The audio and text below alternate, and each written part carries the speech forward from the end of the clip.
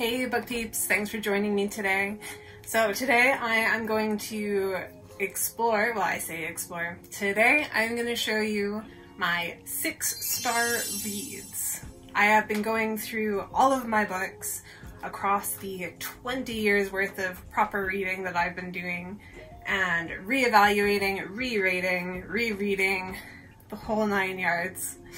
And I have finally been able to narrow down my 6-star reads.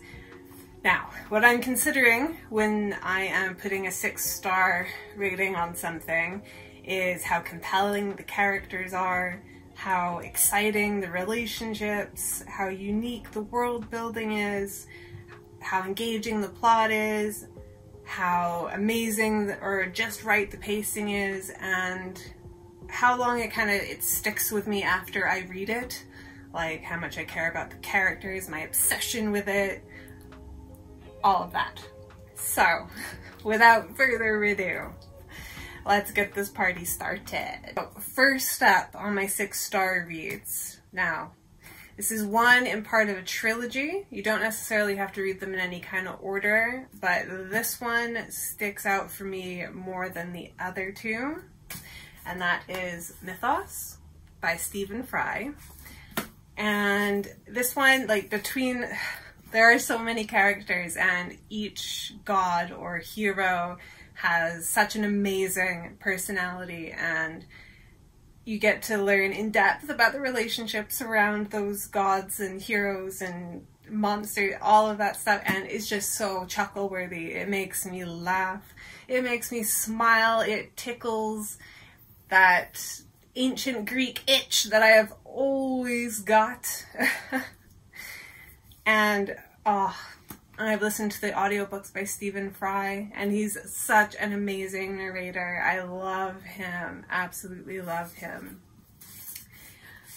So with Mythos, it's like multiple POVs across like many gods. You don't need to have any existing knowledge of gods to enjoy it for what it is. And it's like Stephen Fry has tried to create like a very linear timeline with it, going from using different pieces of like whether it's Homer's like Iliad and the Odyssey and like many other different sources to create this timeline to make it a lot easier to follow and sort of grasp onto. But it's like reading an ancient version of an EastEnders episode or something. There's so much quirk, so much of it, and I wouldn't say it's plot driven or character driven. It's a nice balance between the two. The pacing is really good and it's not too much. There's not like uber amounts of info dumping. It comes at a really, really nice pace. Super, super enjoyable read. So 6 stars, absolutely. Now something else, a little keynote. At the very end of these, I will tag on 2, which I'm sure a fair few of you will notice are missing from this list.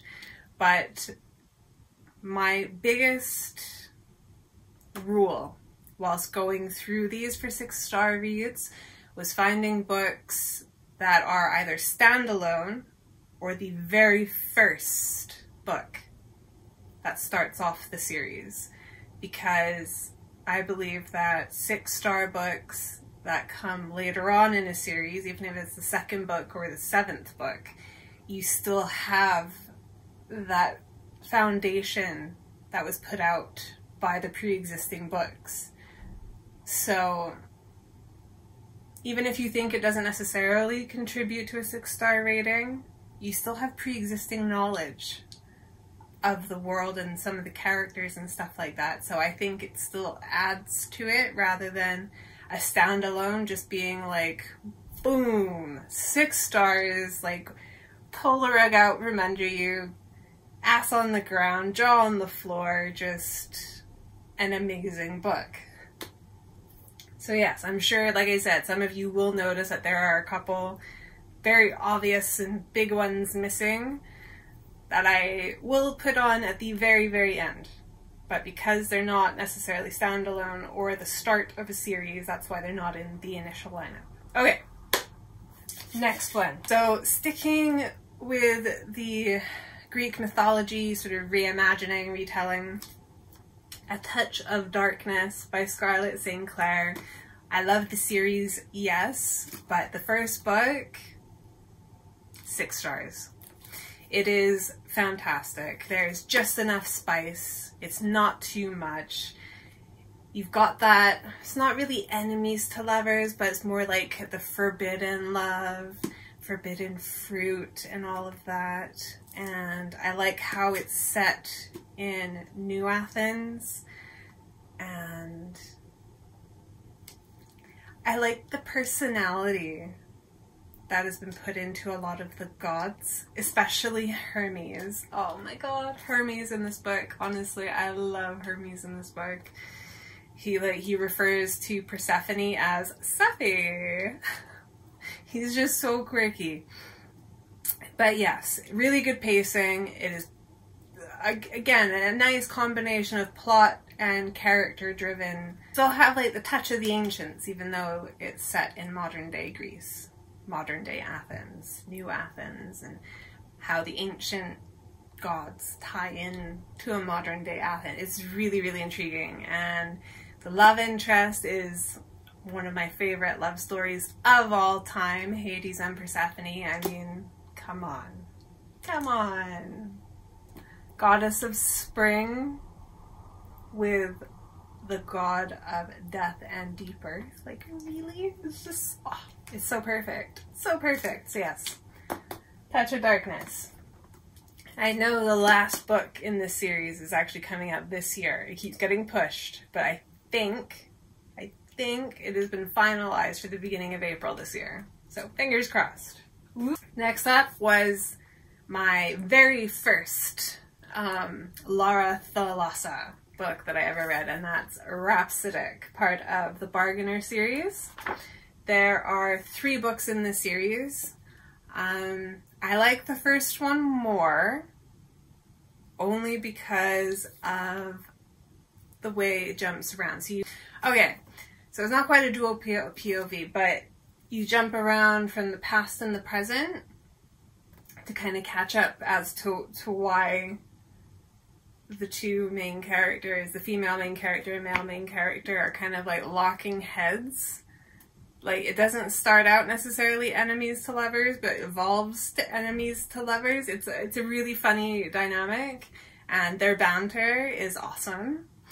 And the lead character, the lead female character, Callie, or Calypso, she's a siren, and oh, she's amazing. I love her, and she has this really cool best friend who's like an enchantress or sorceress or something.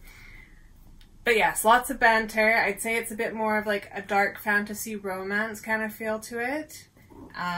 Super, super enjoyable. There is fae in it, but it also works with like ley lines, and the fae aren't part of the human world, and it's based in like the modern day world. So that's kind of nice too. You don't get that too much with fantasy. Actually, I find it is really, it's rare to find ones that are set in modern day that actually work really well, and I think this one works amazingly well. Next up, my most recent 6-star read by Bryn Weaver, Butcher and Blackbird. So this was my first dark rom-com. I didn't even know that dark rom-coms were a thing as far as genres go, but oh my gosh, I absolutely love it. Rowan, he's the main male character, and I think I'm sure it's Sloane. I'm sure it's Sloane. Bear with me. Yes, Sloane. Like, when I say banter, no book does banter quite like this. And if you do the audiobook, you have a very sexy Irishman doing Rowan's. So yeah, dual point of view. Rowan has a sexy Irish accent, and they're both serial killers, and they get the hots for each other. So it's definitely not enemies to lovers. It's more almost rivals, I think, to lovers would be the best way to put it. There's going to be another book out in this series that doesn't come out until June, I think, and that's Leather and Lark, but I can't get enough of this book. I read it twice this month alone. I read it the first time, and then literally straight off the back of finishing it, I read it again. I loved it that much. But yeah, set in modern day, really engaging plot, and it's a really great pace. I don't think it slows down at any point. It doesn't get boring. You're not like trying to drag yourself through it or anything. Every single last page is just delicious. It's either funny, sexy, dark, or disgusting. Or violent. It's such an awesome, awesome blend of characteristics to have in one book. The Mindfuck series. Now, this one was a bit of a strange one to actually decide on whether or not it counted at the beginning part of this list or to tag on to the couple of books I have at the very end of this list, because technically this is 5 books all rolled into one. I remember reading it and I fell in love with it, like, from the get-go. It really didn't take me long to decide that this was going to be like a 6-star read. Do I count it as the start, or do I count it as one book? Any ideas? What do we think? Because that is one book. Mindfuck series.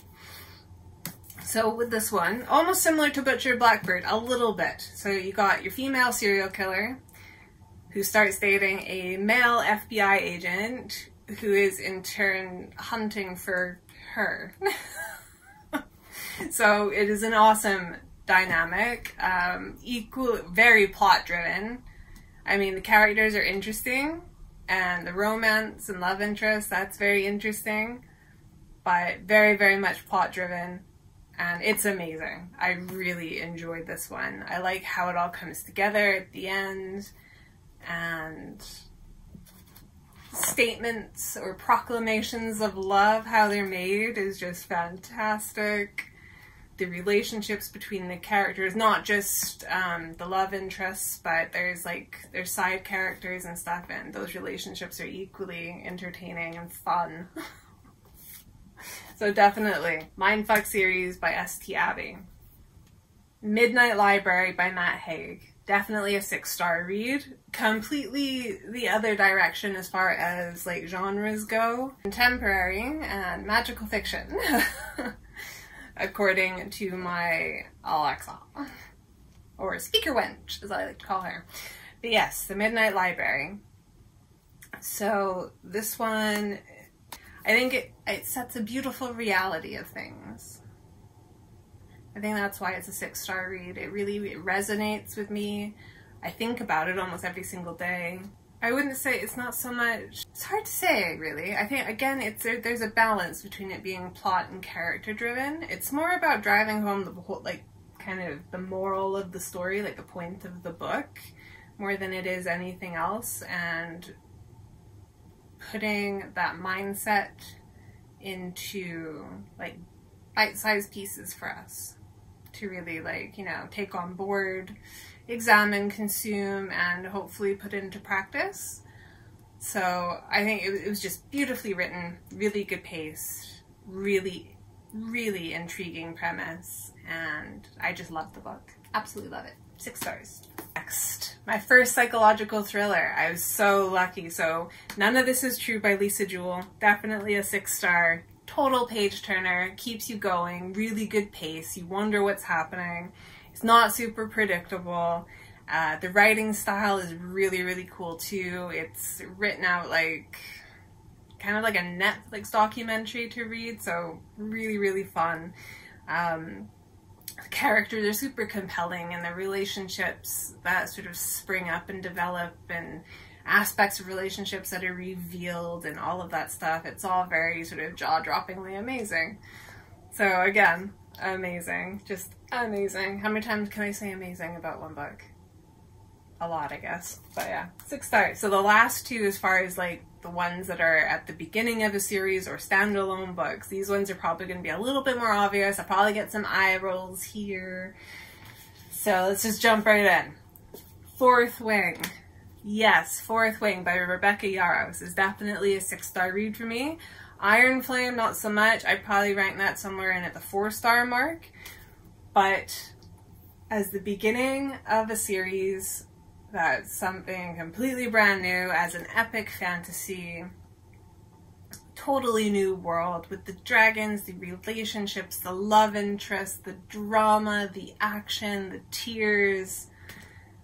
I love all of it. I enjoyed the pacing. I enjoyed the unique world building. Such an engaging plot, like compelling characters, really exciting relationships. Like I was shaking and sweating and crying and hyperventilating at like regular intervals all throughout this book, and it sticks with me. And as much as Iron Flame wasn't quite what we wanted as far as the sequel, this one was still a freaking amazing start to the series. Like, just yes. Next one, key the eye rolls, people. House of Earth and Blood by Sarah J. Maas.